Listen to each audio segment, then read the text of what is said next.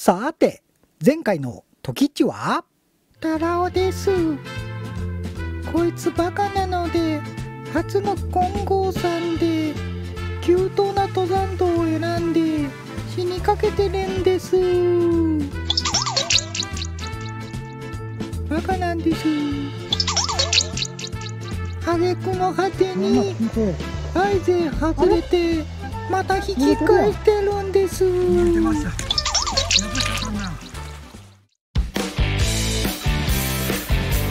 道がね、全然わかんないです。すっげえ急登やし、こっからこれが水平でこんな感じで、遭難してんじゃね俺。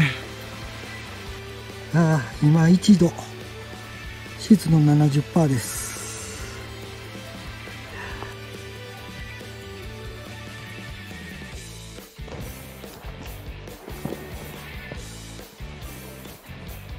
まだありません。まあまあ急登です。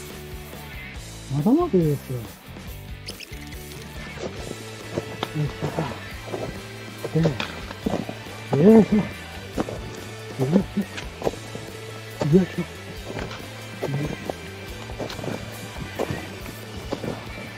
ほんまにここね、めちゃくちゃ急登で、しかもずーっと急登なんですよ。結構思ったよりか長かったですね。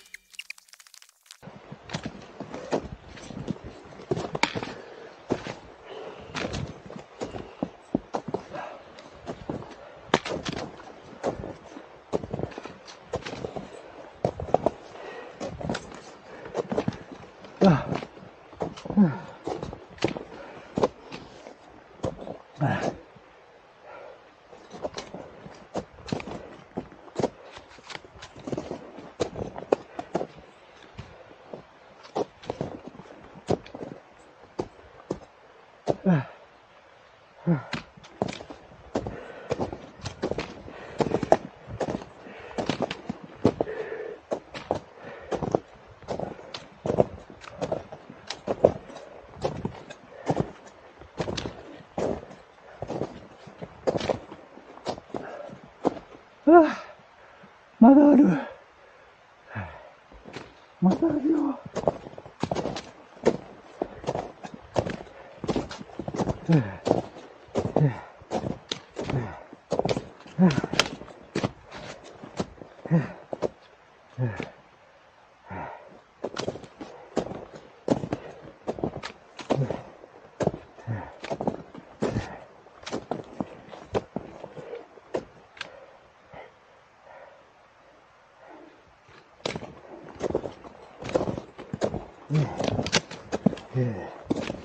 まだまだ。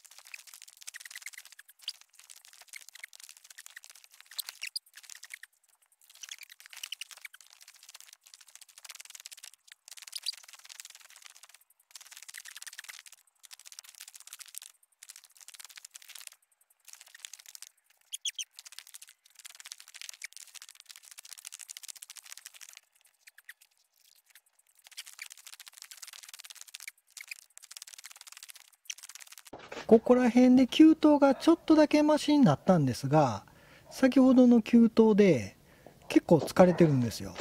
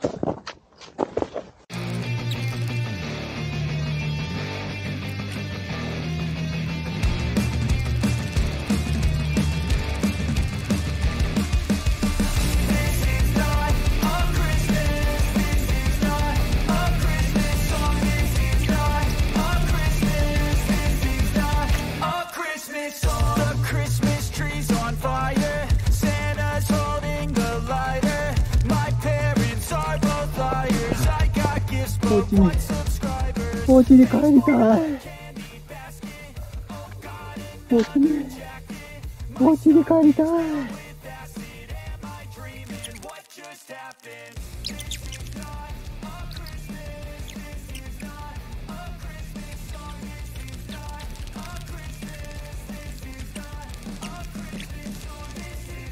なんかここら辺妙に暗くて、客観的に自分を見て一人でちょっとなんか怖くなってきたんですよ。よくわからなかったです。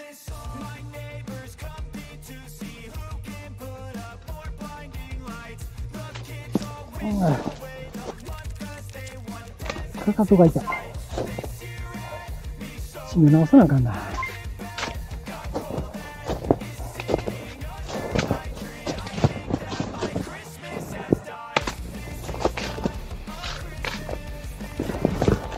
もうこれ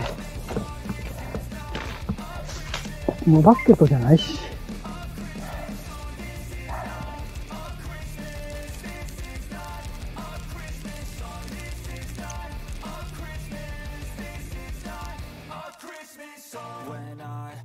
Just a boy, Christmas brought so much joy. Couldn't wait for the presents and laughter. I couldn't sleep late at night, looking for Santa with lights. Those are the memories I still remember. Then I became a man, lost sight of who I am. But right in front of me was the answer. On Christmas I feel joy and I turn back to a boy. すごいでしょ。めちゃくちゃ汗かくんですよ。ゆでだこみたい。すごいでしょこれ。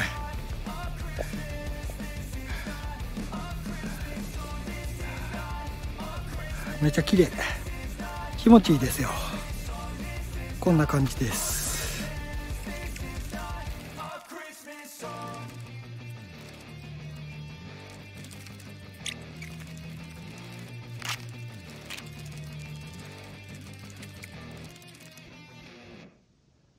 どういうこと？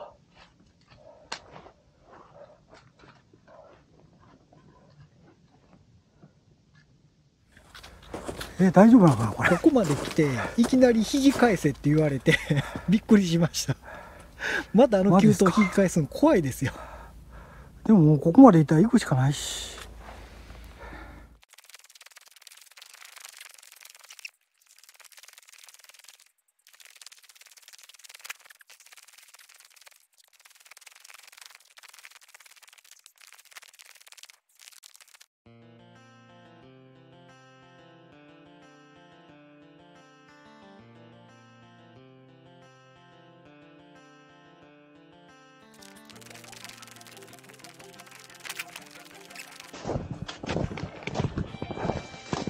これどっちや。でね、なんかね、向こうに行くトレースとかあるんですけど、一応ね、向こうにあるんですよ。こっち側の、トレースですね。向こうにあるんですよね。多分だから向こうでやってると思います。わかるかな。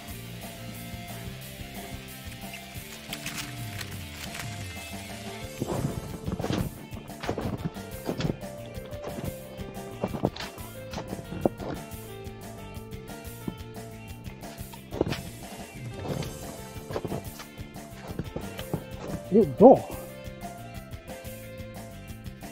ここが絶景ポイントでしたね。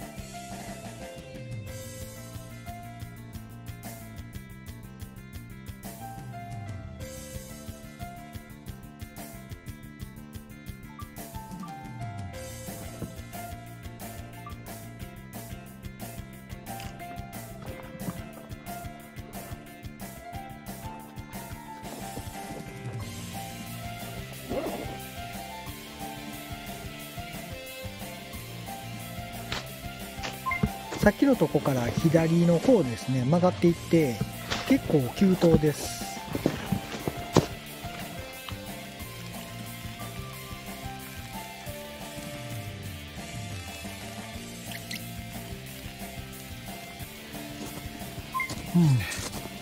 こういう地点です。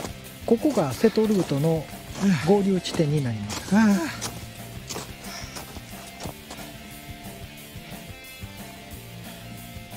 こっちですね。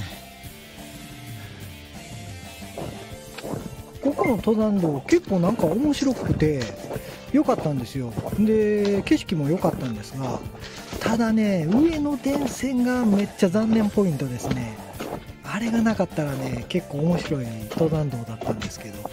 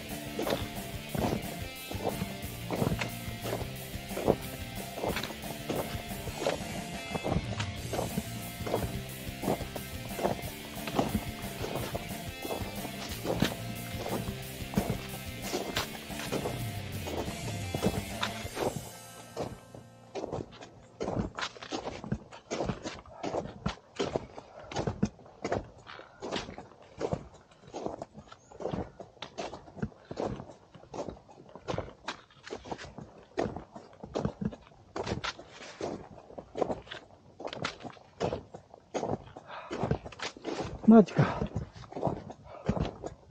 下がっちゃうのね。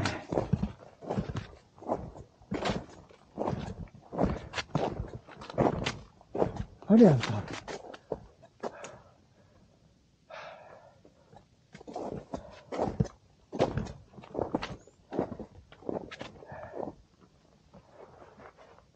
時計のとこ見えてるんですけど、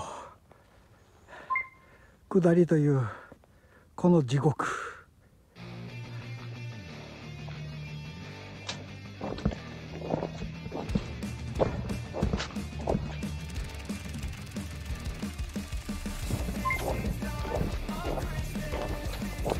渡ったらダメなんですよ。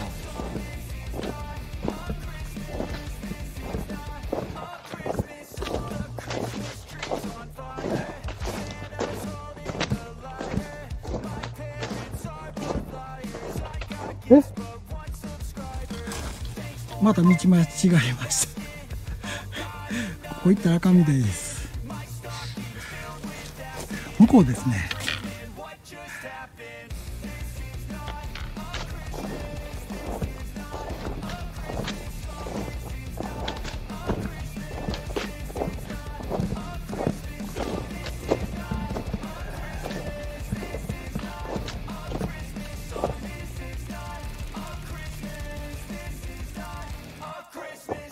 なんか急に疲れてきた。見て。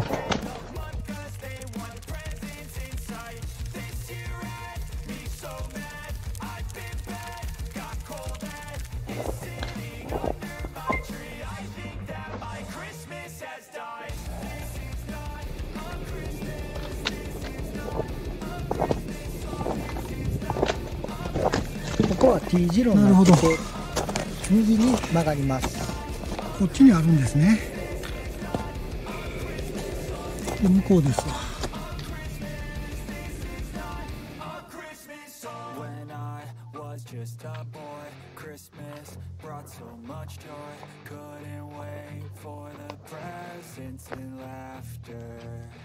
I couldn't sleep late at night, looking for Santa with lights. Those are the memories I still remember. Then I became a man, lost sight of who I am, but right in front of me was ここも T 字路になってて右に曲がります。こっちも行けるみたいですね。こっちですね。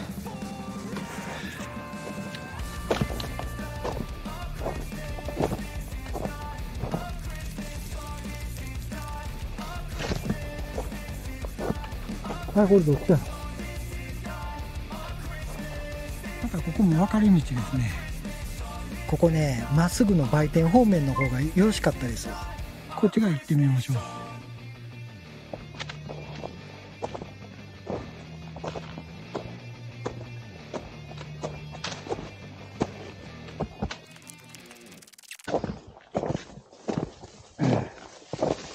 うわぁ、あっちの方が良かったんちゃうか。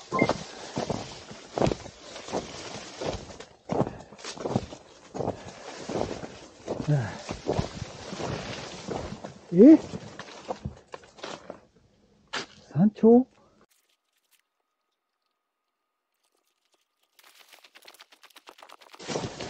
最悪やんこれ。これ夏やったらめっちゃ嫌やったな。みんな行ってんですよ。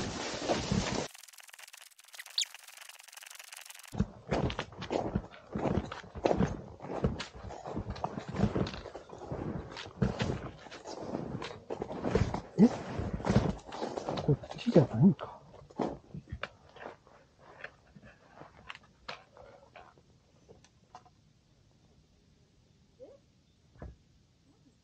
左や。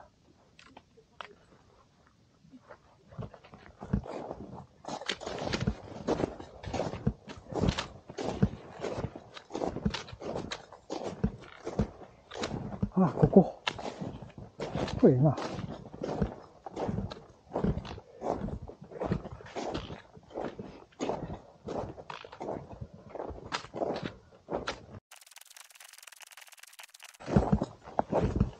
ちは。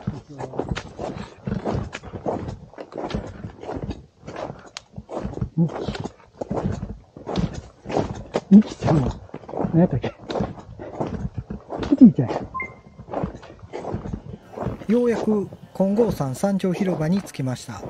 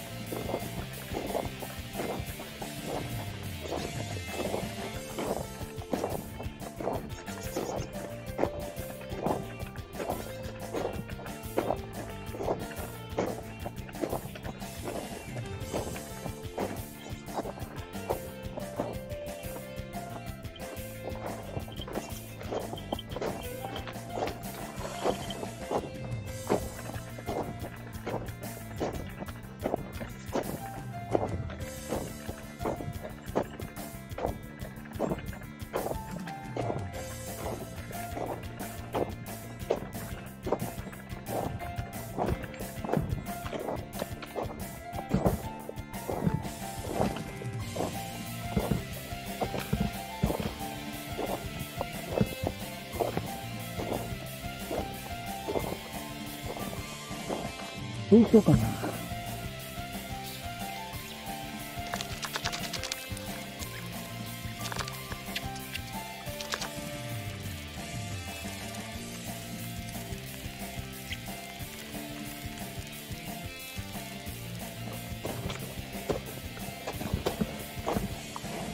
ようやく着きました。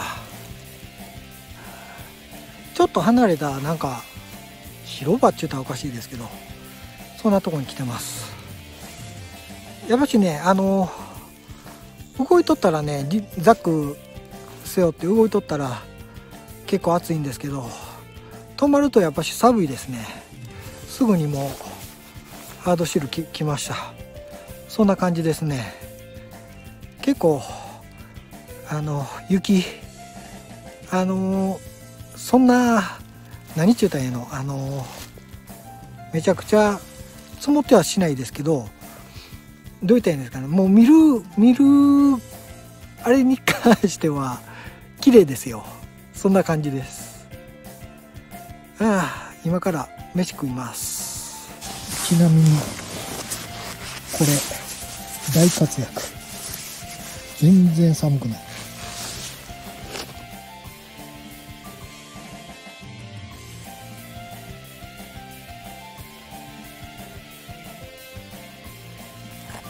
うまうまですよこれ。うまうま。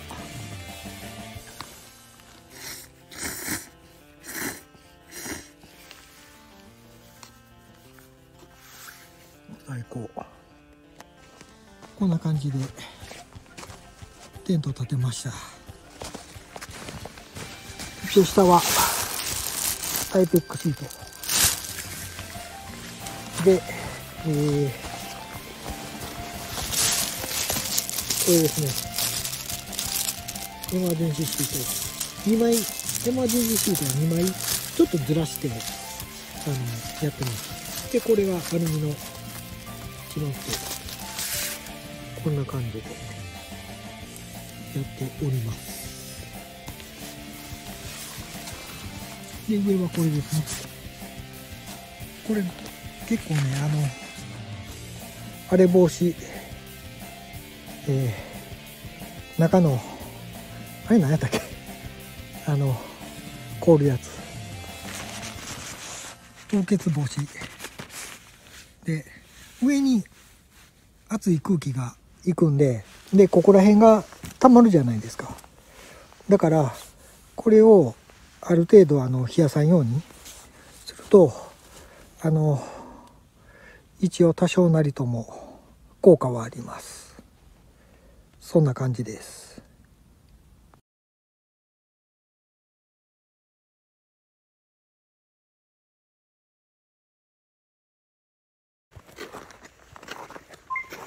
初めてリスを見ました。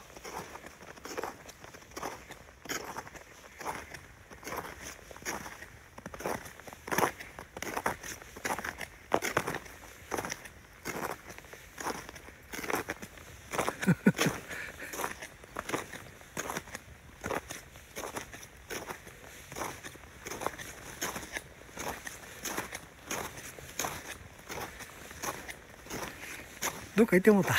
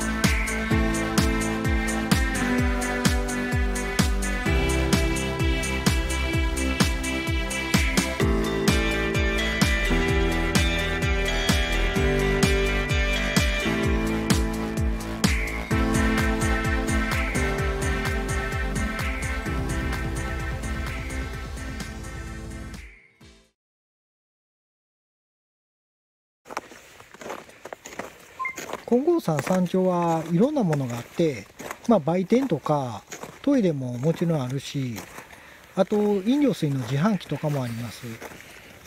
で、売店はなんかいろいろとご飯が食べれるみたいですね。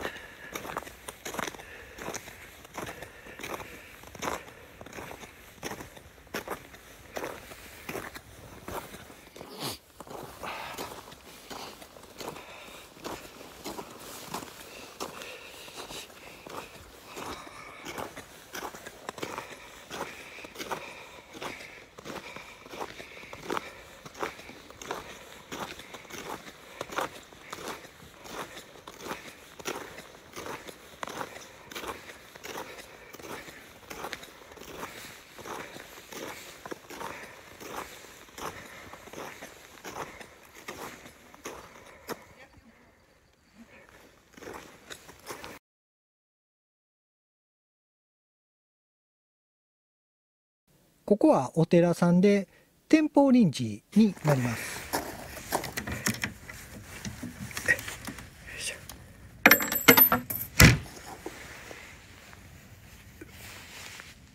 世界平和、誰か奴を抑えてくれ。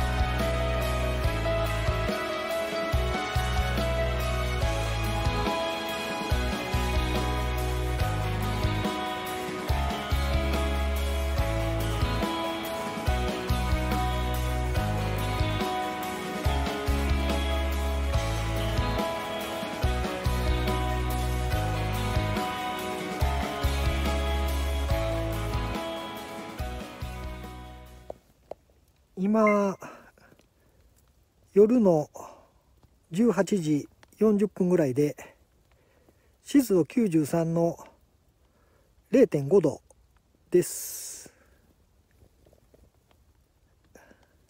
さっきまでマイナス1度だったんですけどね、だんだん上がってきてますわ。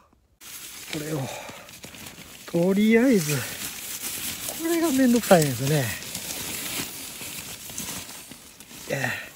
エアマット頑張ります。今で外の温度が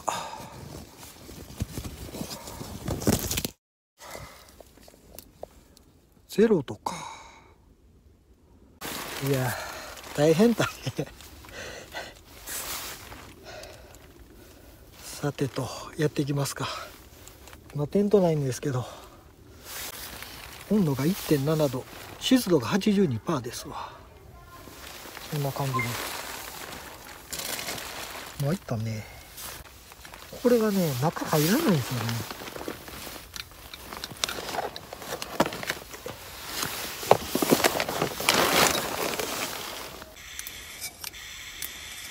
怖いねんな俺。参ったな。これどうすんねやろう。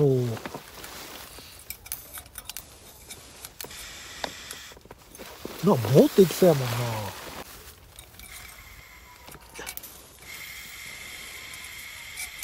怖っ。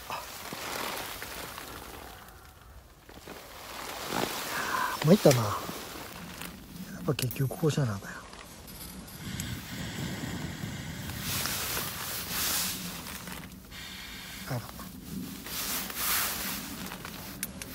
一応換気はしてますんで自己責任なんてせえへんな。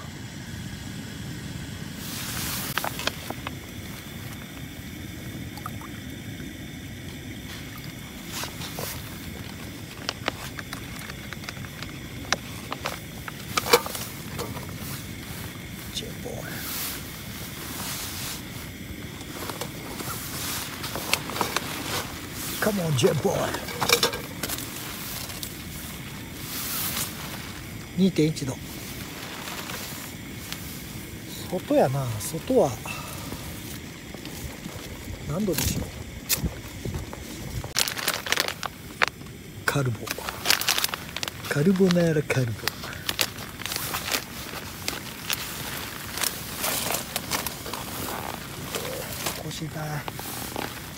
腰痛いですわ。来ました。怖い。ちょっと待っ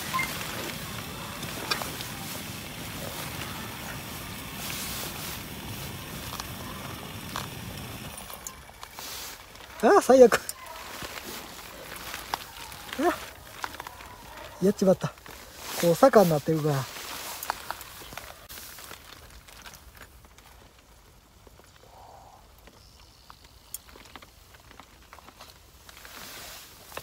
あたたつ。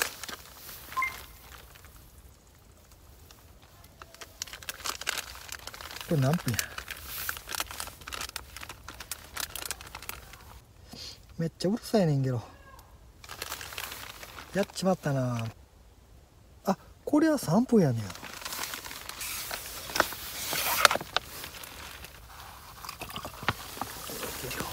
れどこ行ったどこ行った。どこ。あったもう大惨事や。もう嫌や。帰りたい。あった。これめんどくさいな。やばちゃん天下のやつ買ったらよかったんじゃん。も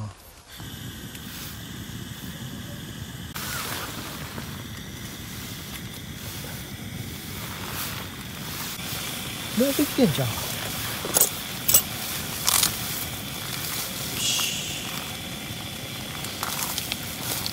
これやっちまった。もうてんてこまやもう。よしまそう。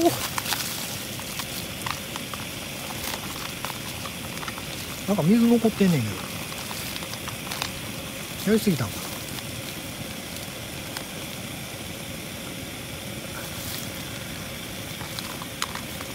まあええか。あ、溶けてないな、ほら。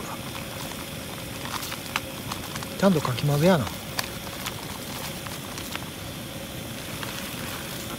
ただきます。うまい。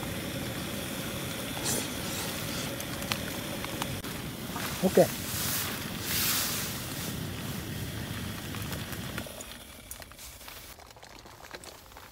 ああ、怖い。さっきは失敗ばっかり。しかもこうやってみんなに向けて熱い。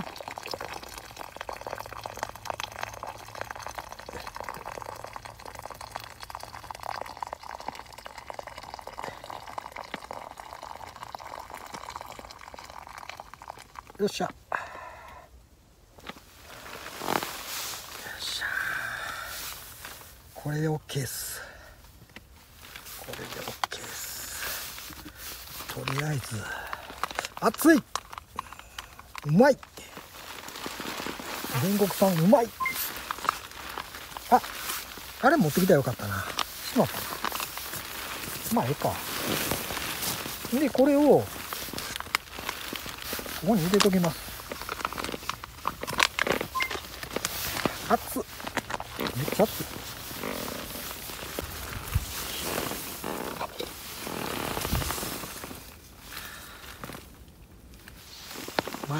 マイナス1度です。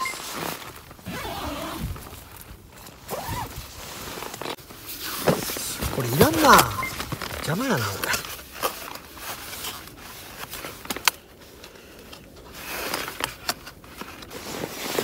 寒いよ、寒いよ、寒いよ、おっさん寒いよ。めっちゃあったかい。その代わりめっちゃ暑いし、あったあった。ちょっとあれカバーいるわ。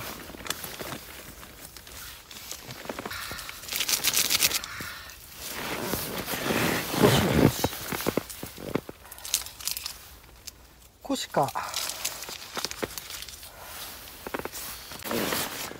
今回めっちゃあったかい。最高っすわ。終わりですわ。最高っすわ。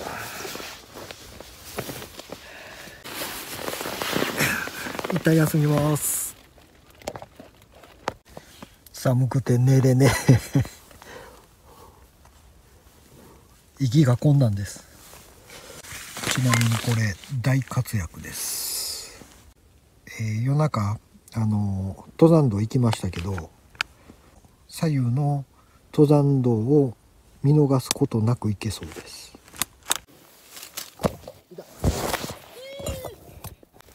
おはようございます。今はだいたい6時ぐらい、6時手前ですね。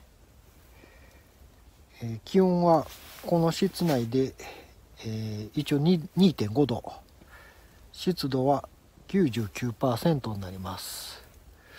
で今から神木神社の鳥さん見に行きたいなと思っています。そんな感じです。で朝のご飯はきのこのパスタ。またパスタというダブってしまいました。激うまです。凍結は下の方はなってるんですけど、上は実は言うとなってないんですよ。多少濡れてはしますけど凍ってはしないです。でこれなんでか言うたらもう一枚上にシート乗っけてるんで、そんな感じです。マイナス 0.8 度。なんだこれ。なんでどうせんの。では行きましょうか。あらあら。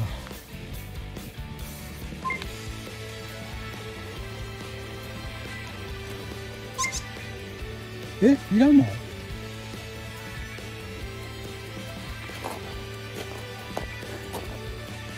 けえへんな。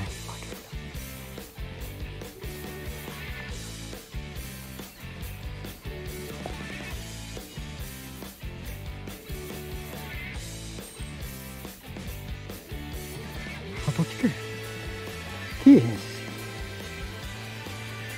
これじゃ来ないです。あ、来た。こ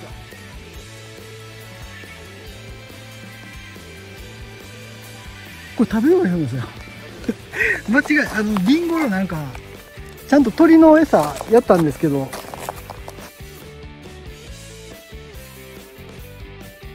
こね、鳥の餌場の近くなんですけど、意外と結構危ないですよ。こんな感じで。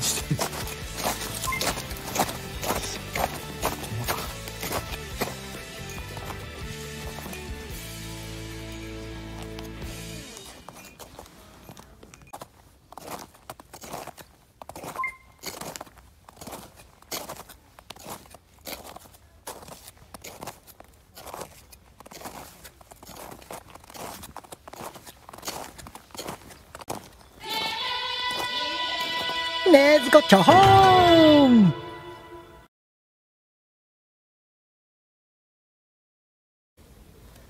とりあえず撤収完了。よっしゃ、一応完了しました。千早本堂で帰ろうかなと思います。では行きます。山頂広場から売店の方に下って、でその途中で U ターンしたらここの道に出てきます。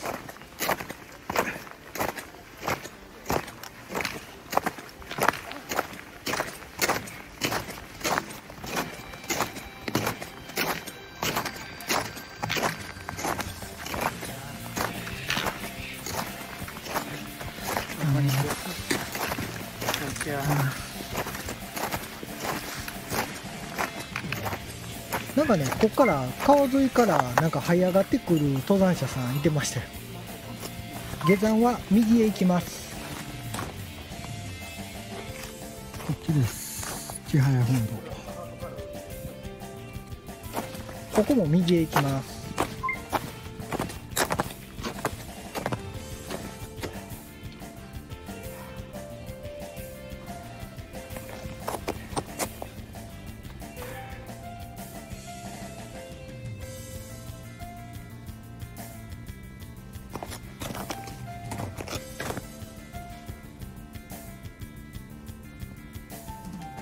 千早本堂ルートは緩やかで安定した登山ルートになります。